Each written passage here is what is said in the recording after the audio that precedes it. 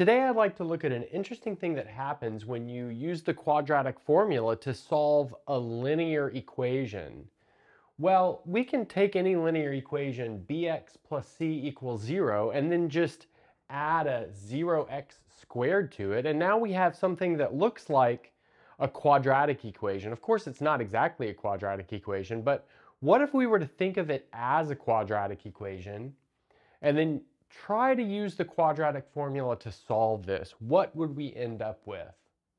Well, the answer is kind of surprising and leads us to look at a nice area of math that perhaps you haven't seen before. Okay, so how can we approach this? And I guess before we start approaching this, I'd like to maybe simplify the setup a little bit by saying that let's take B and C both to be non-zero here. So I can think about this equation here as the limit as a approaches 0 of the equation ax squared plus bx plus c equals 0. So of course, talking about the limit of an equation doesn't really make a ton of sense. So perhaps what we should really be talking about is the limit of the solutions to this equation. And of course, if we're taking the limit as a approaches 0, that means a is never 0 because limits are all about deleted neighborhoods, if you will. So let's go ahead and solve this. We know that the solution to this is x equals negative b plus minus the square root of b squared minus 4ac all over 2 times a. And what we'd like to do now is, well, take the limit of this expression right here, this solution, with a approaching 0. But notice we've got a plus minus here. I think it's not too hard to do this all at once, but we're going to separate it out into two cases. So let's look at the first case when we look at the plus. So we've got the limit as a approaches 0 of negative b plus the square root of b squared minus 4ac all over 2a. So how might we take this limit? Well, observe that it's an indeterminate form of type 0 over 0. Notice the numerator cancels to 0 because we've got negative b plus, well, the square root of b, which is plus b, over 2a. So perhaps, well, what should we do here? Well, I think maybe multiplying by the radical conjugate is not a terrible idea. So let's do that. So the radical conjugate will be b plus the square root of b squared minus 4ac over b plus the square root of b squared minus 4ac, because we have to multiply by the radical conjugate in the numerator as well as the denominator. I guess maybe the traditional radical conjugate would change this plus to a minus, but if we just change this minus to a plus, it's like doing the same thing and multiplying by -1, and I think it's nicer. Okay, so this is going to give us the limit as a approaches 0 of, so multiplying this out will give us negative b squared plus b squared minus 4ac over 2a times b plus the square root of b squared minus 4ac. But now let's observe that some things cancel in the numerator. This b squared cancels with this b squared. And now our a's will cancel. So this a will cancel with this a. And then finally, this 2 will cancel this 4 down to a 2. And then we have a minus sign that we can pull out as well. So let's see what we have. Oh, and we might as well take a approaching 0 here because the only a left doesn't give us a 0 in the denominator or anything, so it's okay. So let's see, in the numerator we're left with minus 2 times c, and in the denominator we're left with b plus the square root of b squared. But the square root of b squared isn't b, it is the absolute value of b. So we have b plus the absolute value of b. So if we're keeping track of solutions over here, our first solution to this equation right here is 2c over b plus the absolute value of b. Okay, so now let's look at our second solution that we gain from taking our quadratic formula with a minus sign. So the same thing is going to go here. This limit is going to be very, very similar. So we'll have negative b minus square root of b squared minus 4ac all over 2a. We're going to do the same thing by multiplying by the radical conjugate. So now let's maybe take negative b plus square root of b squared minus 4ac all over the same thing, because we've got to multiply in the numerator and the denominator. We don't want to change anything. Okay, so let's see where that leaves us. So we'll have the limit as a is approaching 0. We have a b squared minus b squared plus 4ac. After distributing that minus sign through, and this is going to be all over 2 times a times, we've got this negative b plus the square root of b squared minus 4 times a times c. Okay, so that's looking good, I think. But now we can do some more cancellations just like we did before. This b squared will cancel this b squared, and then this a will cancel this a, and then also the 2 will cancel the 4 down to a 2. And now we're left with 2c over, so we'll have negative b plus the square root of b squared. Oh, but that's going to be the same thing as we had before. Well, we've got to keep in mind, of course, that the square root of b squared is the absolute value of b. So we have negative b plus the absolute value of b. Now I'm going to bring that minus sign up just to make it look more like this. And now we'll have this is our second solution, negative 2c over b minus the absolute value of b. But observe that this denominator is going to be 0 all of the time. Well, at least one of these denominators is going to be 0 all of the time. And that's because if you take this first one and we can simplify it 2 different ways. If b is bigger than 0, well, then that means absolute value of b is the same thing as b. Those add up to 2b, which gives us a solution of minus c over b.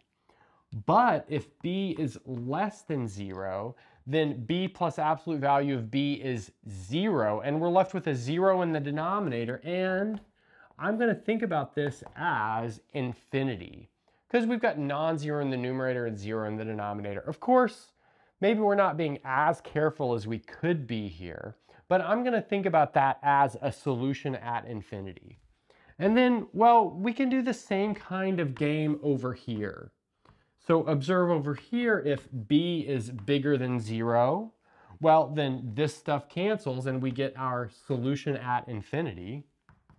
Whereas if b is less than 0, then that's going to give us our negative c over b.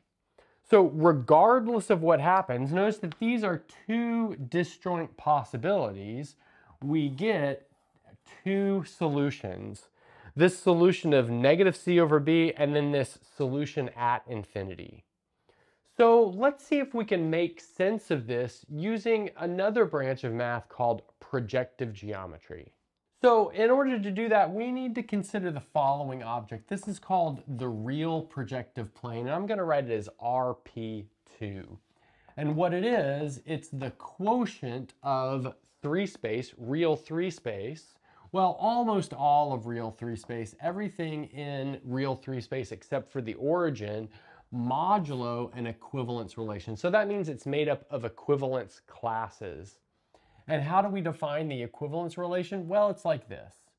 So x, y, z is equivalent to RST if and only if there exists a lambda which is non-zero that makes x equal to lambda r, y equal to lambda s, and z equal to lambda t. So in other words, one point is like a multiple of another point.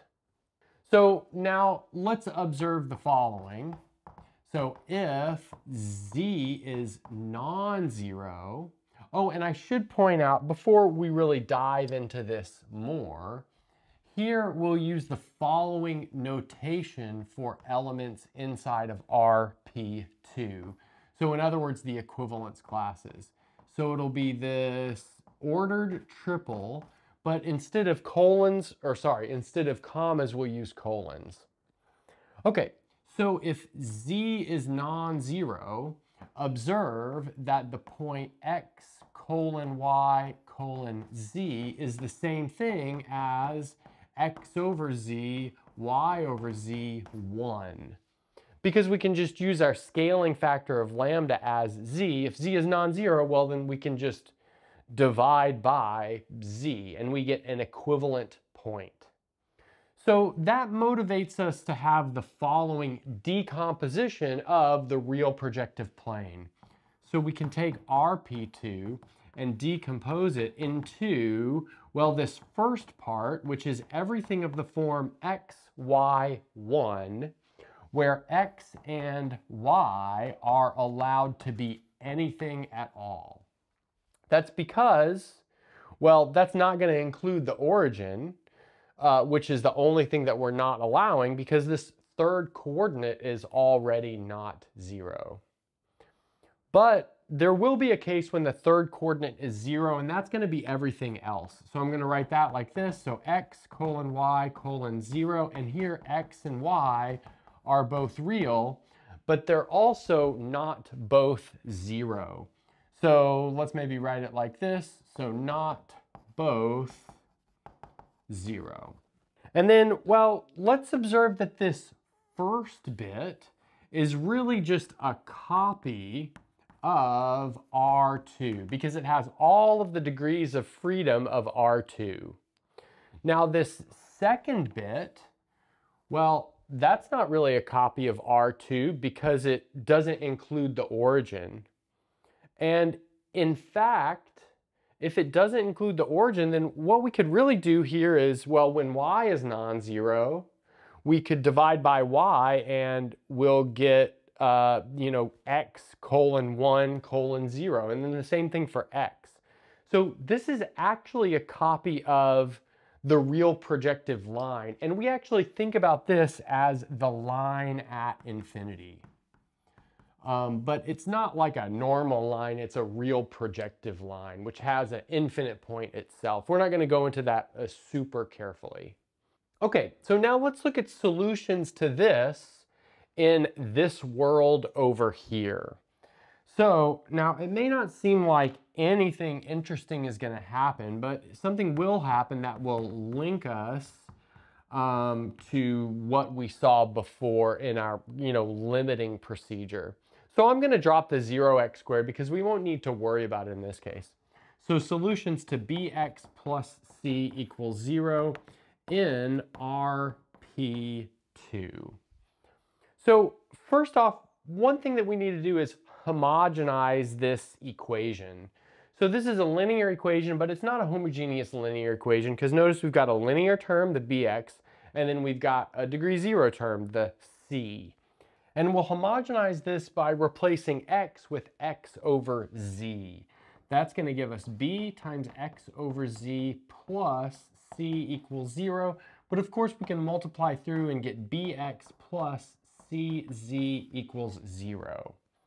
But now that has infinitely many solutions. We could take x to be equal to lambda times c, and then we could take z to be equal to, let's see what it would be. It would be minus lambda times b, and observe that here y is really allowed to be anything we want because it's not represented inside of the equation.